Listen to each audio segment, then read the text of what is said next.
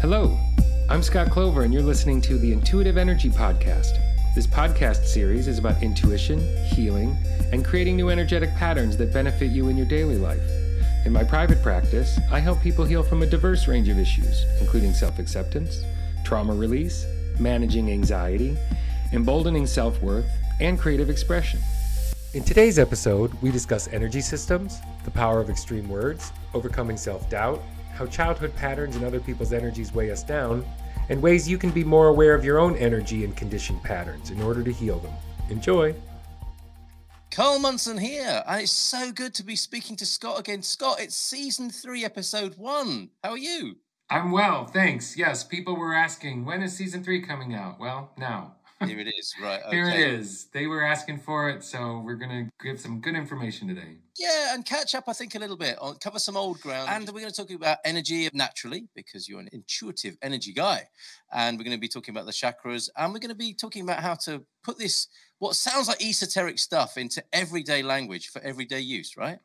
Yeah, that's a good way of saying it. Making the energetic a little more palpable. Yes. To the everyday.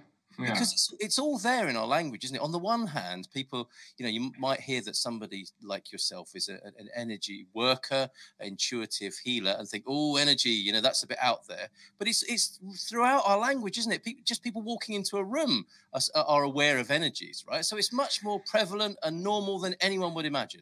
Correct. And what I wanted to talk about today is how easily we have implemented conditions and terminology and vernacular expressions into our daily lives that are describing the energy that I see in and around people's bodies. So when I work with a client, I try to break them down either into a hologram or even that hologram into quadrants. So I break that energy down into different areas, and I can see it easier and describe it easier when it's more localized, I should say. Okay. So each quadrant means something to me in terms of why is someone stuck or why is the energy clamoring onto them in certain places. But what's interesting to me is when people speak of energy and chakras, they may never use the word chakra, but yet the terminology is everywhere in our vernacular, in our expressions. Get off my back, or there's a monkey on my back, or I feel like the weight of the world is on my shoulders. I feel like I have a gut instinct, or I feel that in my guts, or I don't like that person. He turns my stomach, or butterflies, heartaches. We describe heartaches. There's even a medical terminology for when your heart chakra closes and they can't describe it, so they don't use the word chakra. One of my clients recently told me that years ago she was diagnosed with heartache. Really? Yeah. And so that's actually just sort of a severing or a schism in your heart chakra that they can't describe by modern medicine. So she was actually diagnosed with a heartache. Wow. And I thought, we talk about this stuff every day in our language. Yes. That gets under my skin. Well, that just means the energy isn't being reciprocal, or you're not sending the energy out, or you're feeling confined somehow. Yes. Right? So we take it in, and if we don't want to experience it or share it, then it remains under our skin. So that person gets under our skin. Yes, or it might go over our heads. Or it might go over our heads. It's into your 7th chakra, and you can't sort of bring it into your body. We talk about how many terms about feeling grounded. Well, yes. If you've ever been to a yoga class or a session with me, we are going to do some sort of grounding exercise that you feel the earth's energy and you connect to that, or vice versa. So it's everywhere we speak. And more so, right? People are taking their shoes off. People are wanting to earth, connect themselves. I mean, even on beds, people are connecting their beds to earth. I do all of those things. I take my shoes off outside as much as possible. I have a grounding mat that's connected to the grounding cord that goes into the socket at the house. Yeah. If I'm working with clients, I generally try and stay as grounded as possible. And that's not only just for my safety, but also my comfort. I don't need to do as much cleaning after work if I'm staying grounded while I'm working. And that can go for anybody, whether you're working on a computer or you have an anxious meeting with your boss on Zoom. Your boss doesn't need to know you're sitting on a grounding mat or your shoes are off on a grounding mat. It just means you're presenting yourself as grounded as you can, and you're using aids or things to help you.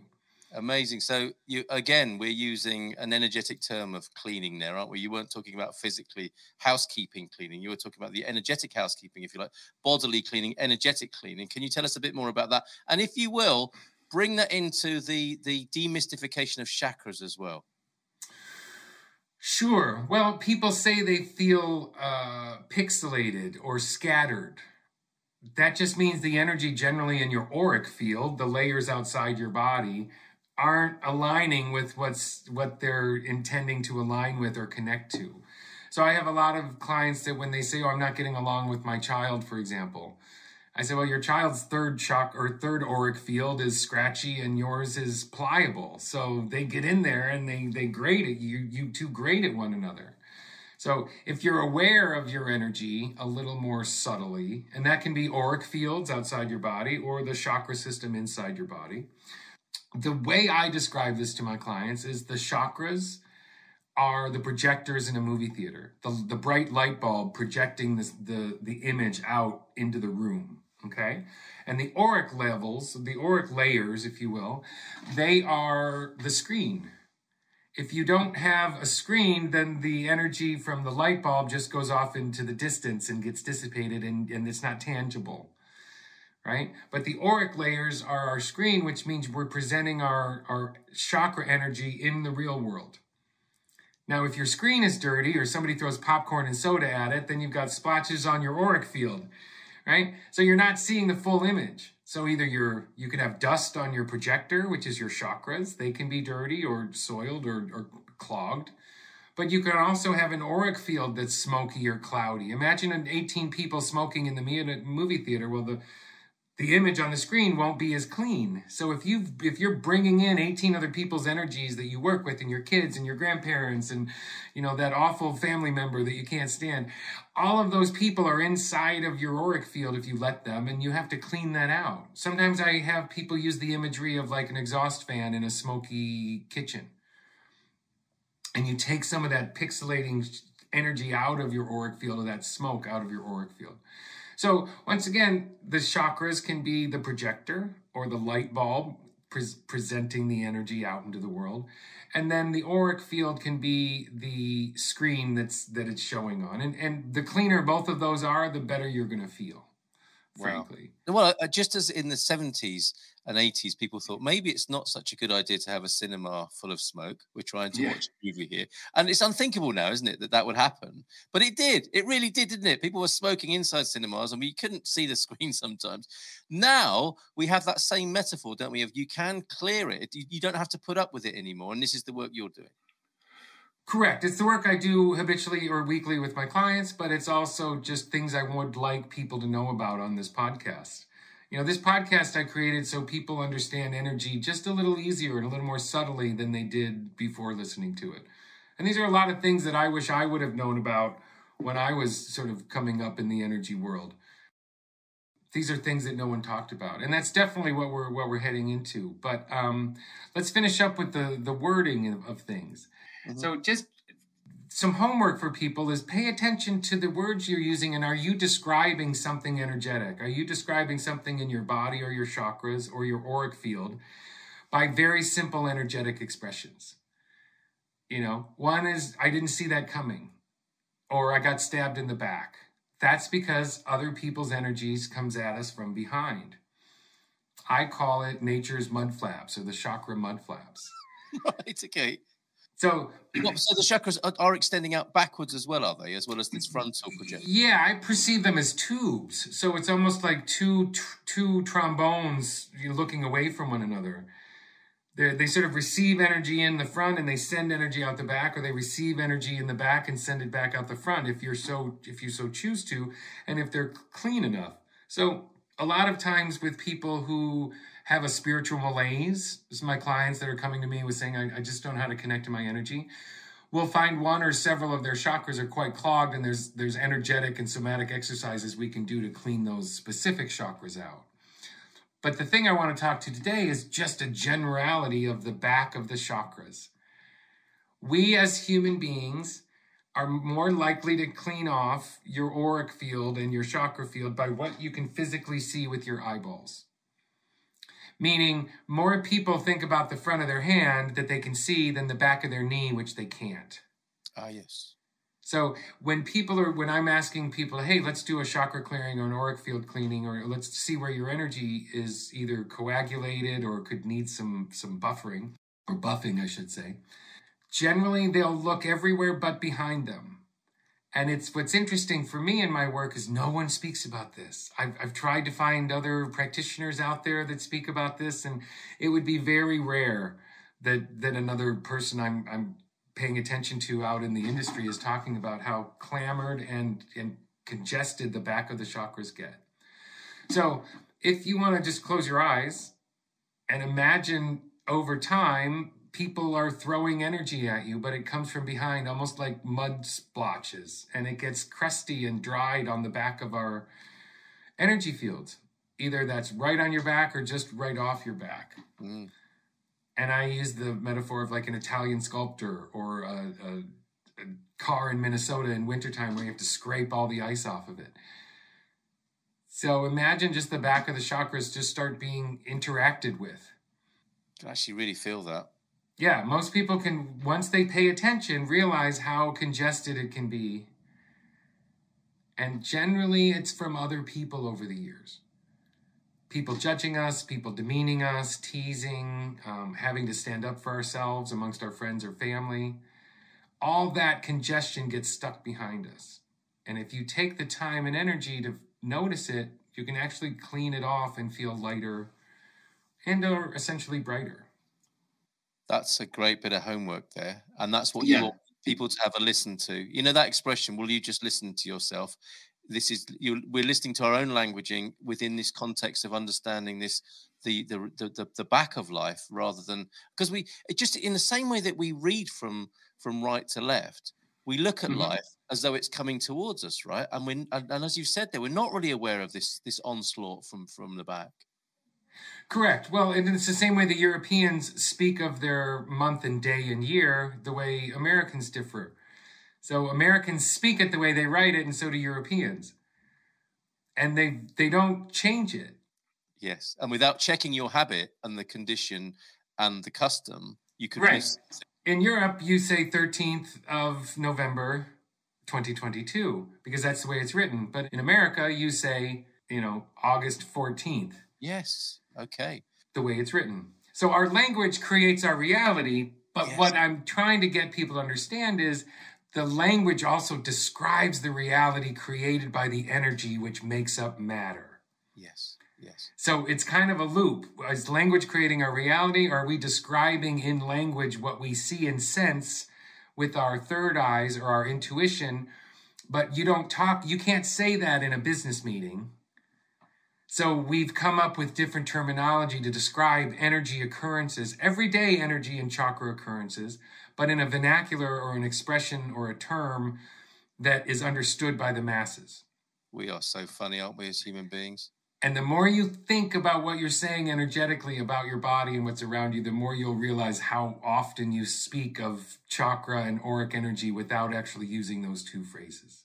Wonderful. So keep an eye on that, folks. And the intention here, Scott, this is important, isn't it? Why are we doing this? And I think it's fair to say you just want people to enjoy their lives, right? What would be wrong with that? Right. So that's the thing about other people's energies, is they get stuck to us like a backpack. Well, if you're carrying a backpack full of other people's energies around, you're going to get weighted down, and then your day's going to feel more fatiguing. Just because you're still carrying that stuff on your back where the other people put it, sent it, or splattered it on you. So once again, this is to remind people that your chakras are sort of universal. They may be considered in the center of the body, but they spread out front, back, sideways. And pay attention to when and if you're cleaning them. You're not just cleaning what you can see with your eyeballs. Actually, either try to leave your body or turn around in your mind's eye and look behind you and spend just as much, if not more time, cleaning off the backs of your chakras than you do just the front or the parts you can see. Now, you can do this several ways. You can do it in a shower with the salt scrub, and you can actually throw salt on your back and then take a towel and have the salt scrub your back and thinking you're cleaning off that auric and chakra energy in the back. You can let the water run in the shower behind you and imagine it's being cleaned off. Or just visualize light hitting it, like you're laying on a beach and the sun is coming down. Any of those 3 simple visualizations will help you start cleaning off your chakras and enjoying life more. And the way you're enjoying life more is those judgments and those energies, those looked down on from people, always mostly get stuck, I would say, yeah, mostly get stuck on our backs that we don't notice it. And by doing these things, yeah, you will find yourself enjoying life more. Scott, that is such good access. Yeah. You've really helped there, because again, in the front-facing world of personal development, it's like, I'm doing my intentions, I've got my dream board, I'm looking forward to the future, I'm positive. But if you don't attend to that, because you literally don't look at it, because you literally don't look at it. Correct. Yes, most people don't. It's there, holding you back. Mm-hmm. Yep. Exactly. Like a backpack, or what I use the terminology of parachute. A lot of times our youthful subconscious and then our adolescent subconscious is full of safety mechanisms, like a parachute that safely brings us into adulthood. And then around the age of 20, no one comes and says, hey, take off that parachute of bullshit that you've got behind you and walk into your life. Most people leave the parachute on and go about their day. Well, what happens when the wind blows?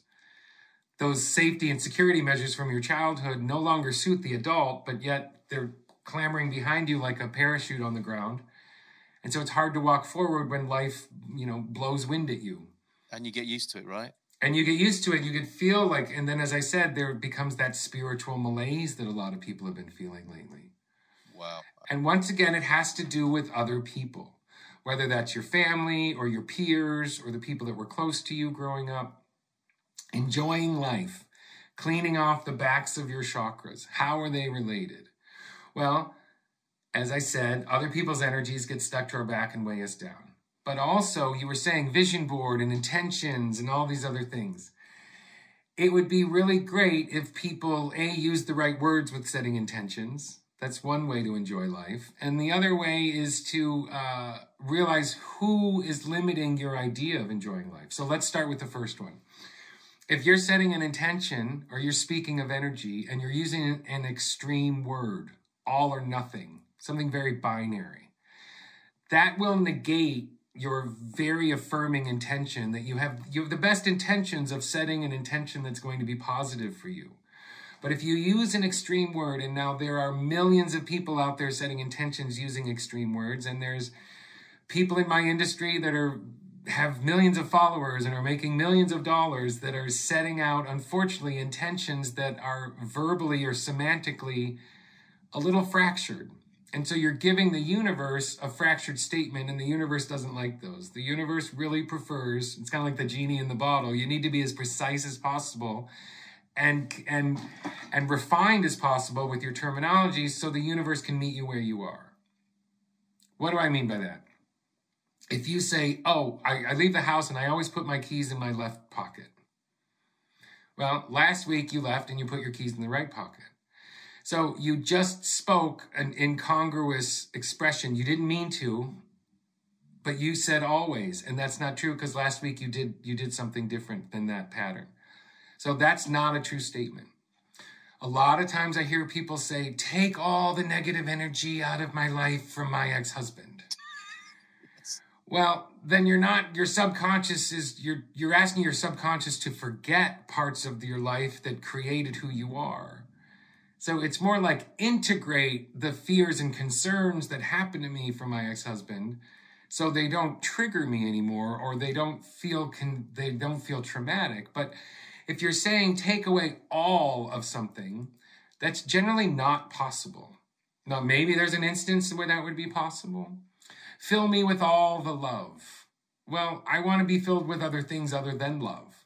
So I don't want to be all love. That would tip me over. That would tip over anybody filled all with love. Yeah. So it's these extreme expressions which are very well intended. Don't get me wrong. And the people saying them think they're doing correctly. But if you really distill the words down and you ask the universe to meet you where you are, you're not giving leaving open what could be optimal.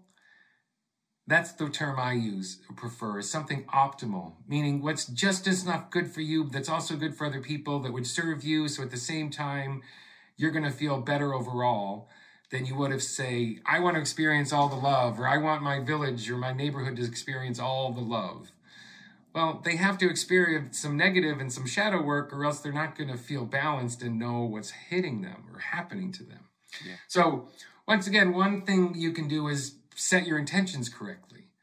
And that is create intentions using words that aren't extreme and aren't defined by everything and all at once, if you will. Yes, extremity. So perhaps the extended homework is to have people be a little bit more relaxed and discerning about their aims. Discernment. Energetic discernment is amazing. And one way you can be energetic discernment is choose the right words you're using.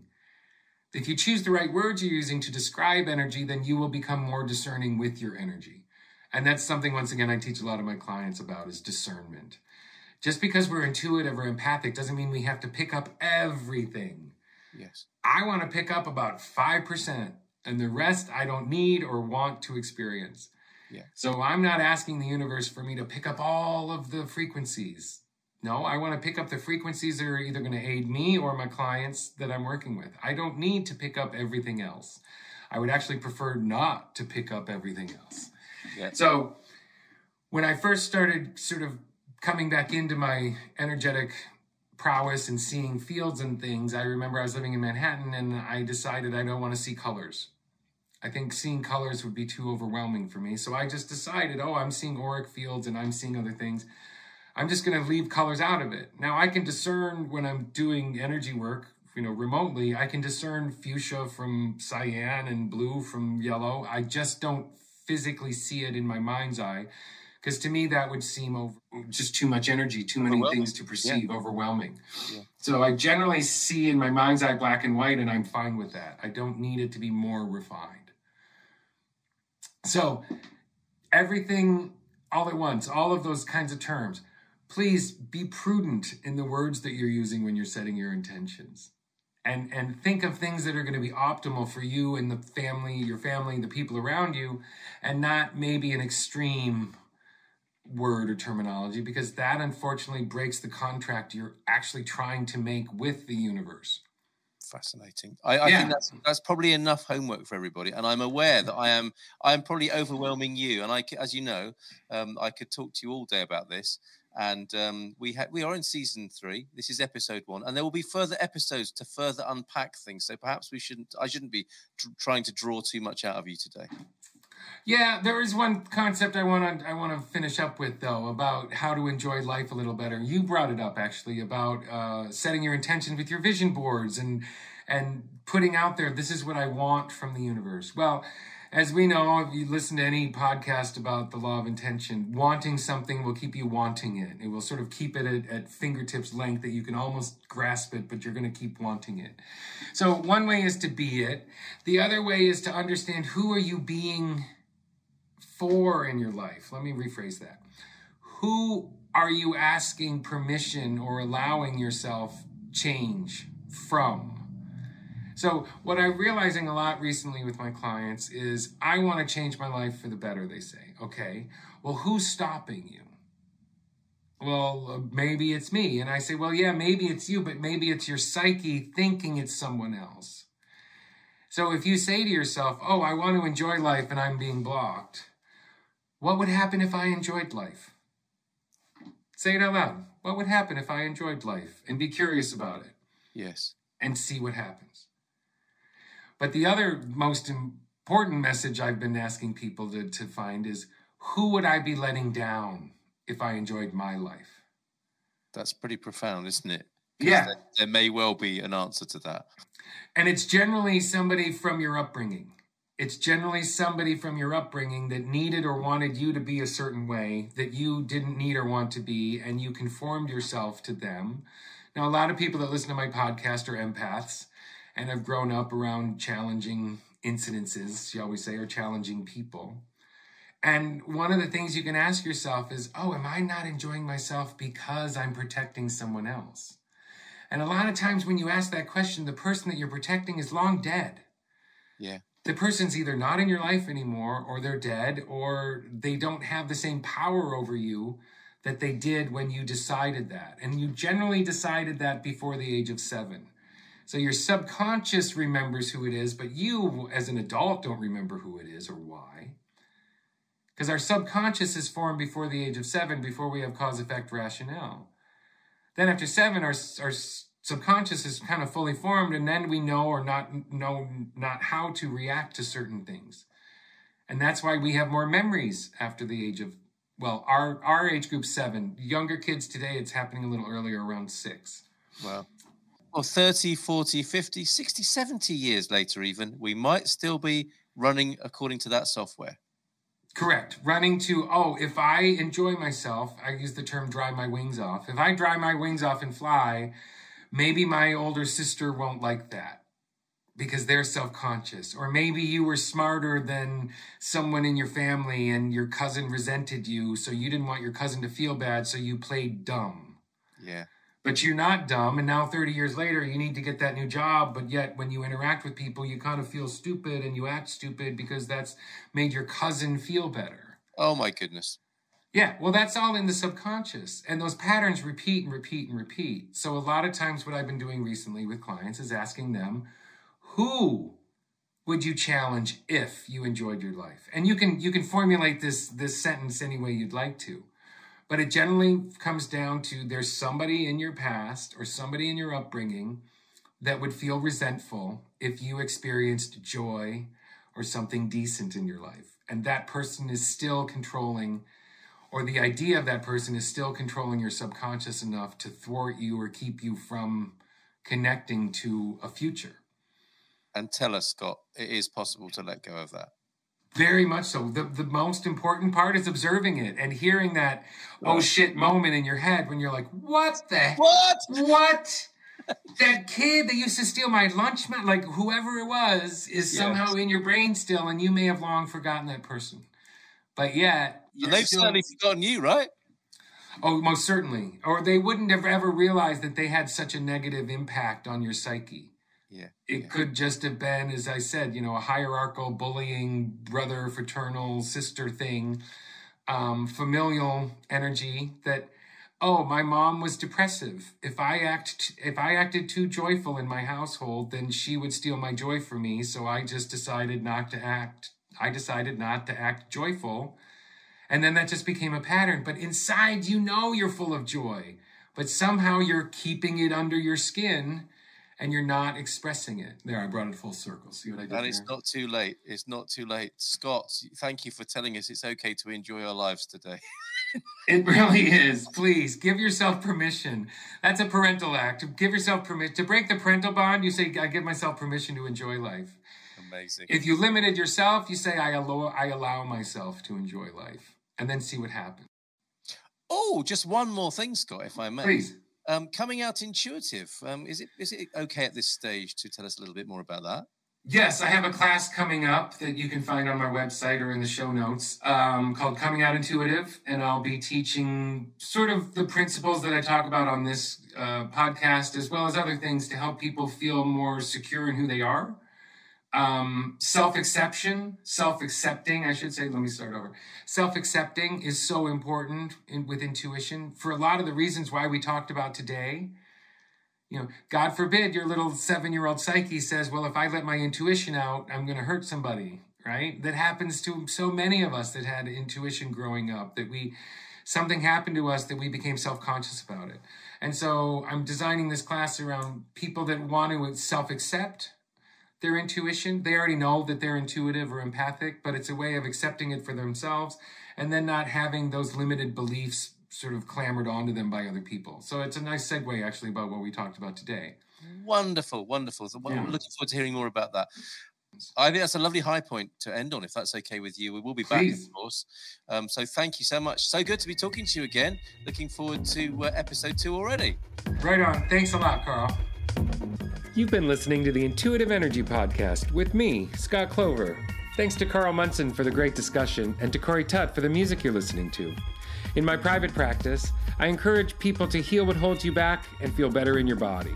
If you need more help with that process, I'm available for healing sessions by phone internationally. Visit scottclover.com for more information. Be well, and thanks for listening. This podcast is for educational and informational purposes only, and solely as a self-help tool for your own use. I'm not providing medical, psychological, or nutrition therapy advice. You should not use this information to diagnose or treat any health problems or illnesses without consulting your own medical practitioner. Always seek the advice of your own medical practitioner and/or mental health provider about your specific health situation. For my full disclaimer, please go to scottclover.com/disclaimer.